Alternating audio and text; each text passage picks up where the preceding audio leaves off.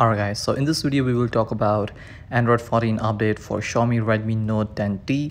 So if you have Redmi Note 10T 4G or the 5G variant of the Note 10T, then you will not get Android 14 update. Now Redmi Note 10T has MediaTek Dimensity 700 chipset, which is very capable of running Android 14, but let's see why Redmi Note 10T is not eligible to get Android 14 update. So if you take a look at the update history, so your Xiaomi smartphone was released with Android 11 and then it got first Android update, which was Android 12.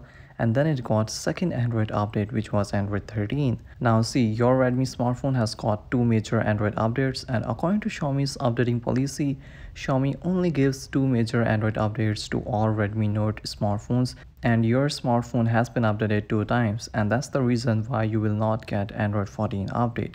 Xiaomi do have 3 years of Android update policy, but that policy is just for the flagship Mi series smartphones like Mi 12 series or Mi 13 series. Now apart from Android updates, Xiaomi also gives MIUI updates to their smartphones. With 2 years of Android updates, Xiaomi also gives 3 major MIUI updates to eligible Redmi Note smartphones. So your Redmi smartphone has got 2 MIUI updates, so there are chances that you will get MIUI 15 update based on Android 13 by the end of this year.